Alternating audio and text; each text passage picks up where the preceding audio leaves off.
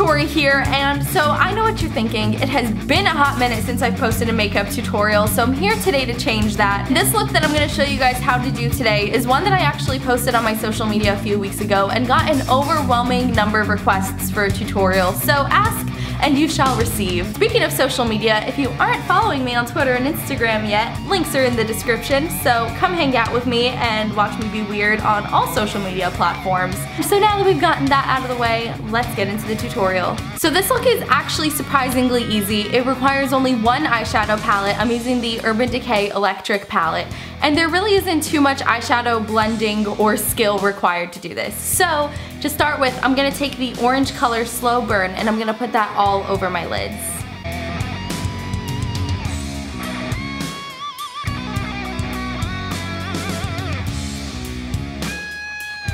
And so for the next step here, I'm just going to take a NYX Jumbo pencil in the color Cottage Cheese, and I'm going to put that on the inner corner of my eyes.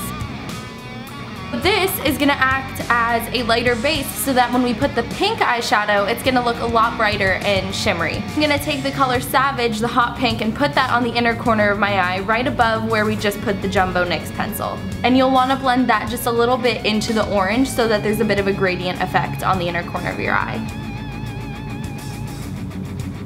Next, I'm just going to put a blue eyeshadow on my lower lash line. So I'm going to use the color Fringe, but really any of the blue eyeshadows from the electric palette would look awesome.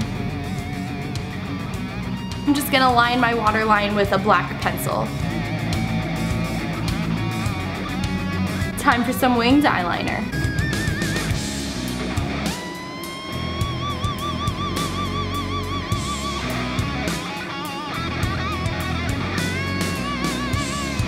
I'm also going to highlight under my brow using a silver shimmery eyeshadow, so I'm using Revolt from the electric palette.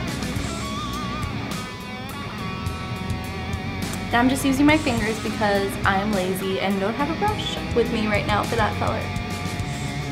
And as per usual, just apply your mascara as you normally do.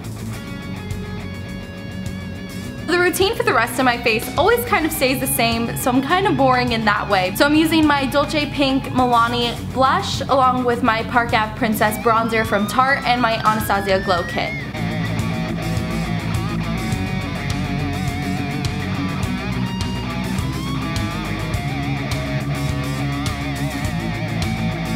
And since the eye look here is clearly very colorful, I'm just going to tone it down with my lips and use a more neutral color. But you know what, hey, if you're feeling bold, go bold, girl. I'm just going to use Jeffree Star Mannequin today.